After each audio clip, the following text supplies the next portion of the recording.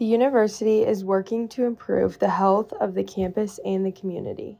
Hi, my name is Judy Tillapaw, IPFW Wellness Fitness Coordinator. I have been affiliated with the IPFW Health Fair since the later 90s. My predecessor, Judy Wilkins, started this fair 29 years ago and just wanted to make sure to offer something to the campus community and general public as a way to help people learn about their health.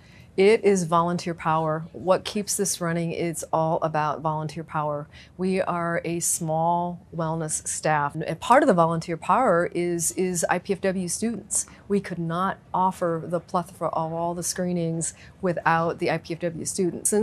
Since this started 29 years ago, it has been a fair that's been open to not just the campus community, but to the general public.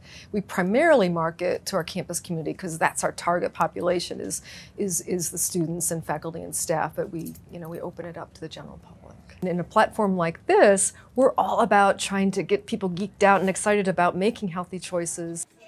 Students are encouraged to pull their weight by volunteering with health and wellness.